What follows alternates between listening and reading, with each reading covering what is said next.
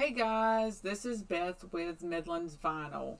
Today I'm going to be showing you how to pattern fill your font using Silhouette.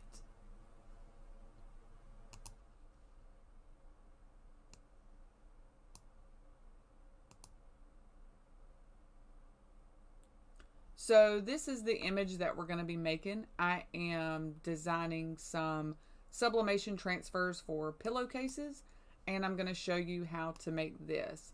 Let me show you first how to add your patterns to your Silhouette library. It's a very easy process. It's literally drag and drop. So you're going to click library up at the top right hand corner. You're going to find your pattern wherever you've saved your patterns, your pattern folder. And all you're going to do is left click and drag.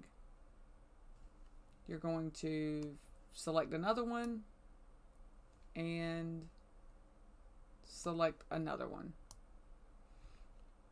And then all of your patterns are right here. So they've all shown up and now they're ready to use. So you're going to go back to design. You're going to type out the word hello or whatever word you're using. I'm going to make this a little bit bigger so you can see. I'm going to go up here and change my font to Amarillo. I want to right click and weld. And now I want to fill my inside of my letters with a pattern. So I'm going to change the outline up here under line style. I'm going to change it to pink. And then in my fill button, you have solid color, which is, your regular color palette. Then you got gradient, and then you have patterns. So all the patterns that we just saved will show up in this window. This is the one that I'm going to be using. So this is how easy it is. You have your word selected. You see this box around it. That means your word is selected.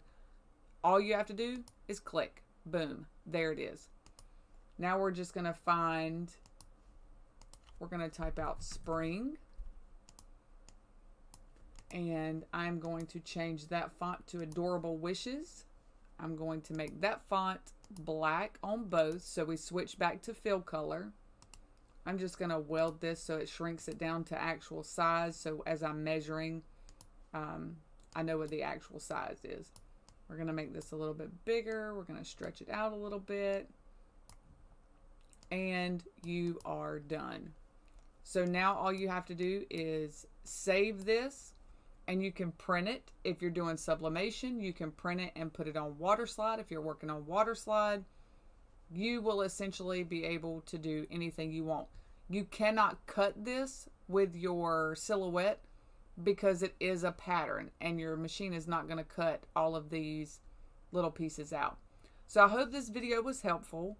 I will be sure to drop a link for Creative Fabrica where I got my digital backgrounds. If you have not done so, please give this video a thumb up and make sure that you subscribe, and that way you don't miss any content that we put up in the future. I hope this was helpful, and I hope that you have a fabulous day.